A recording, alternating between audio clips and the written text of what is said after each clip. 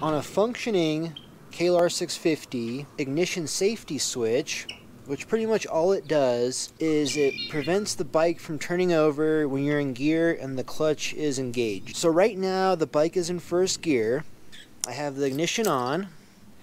It's ready to turn over. I hit, nothing's going on. As soon as I pull in the clutch,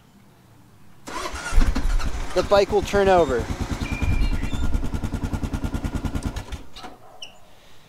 Now on my blue 2009 KLR650, the safety switch is not working properly. So what's happening is I have to move the bike into neutral to start it. In first gear or any gear, it will not turn over. Let's go see what's happening. So on the 09, I can have the bike in first, clutch in, no turnover.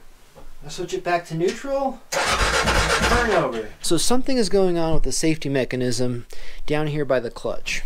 Let me show you what that is. As you pull in the clutch, this little tab pops out. This little button. So pretty much this mechanism lets the bike know, okay, clutch is engaged, clutch is disengaged.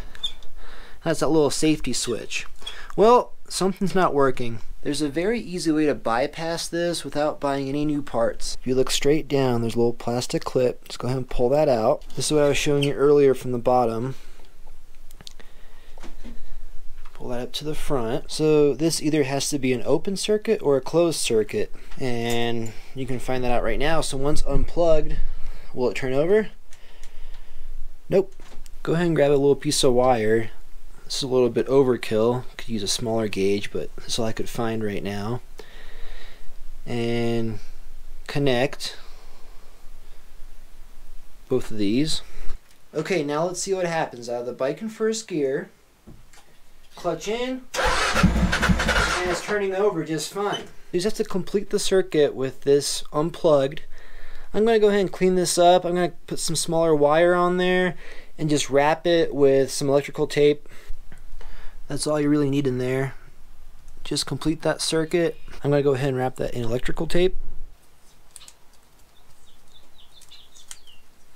And voila. Now remember, by bypassing that safety switch, you will be able to start the bike in any gear. It will turn over on you.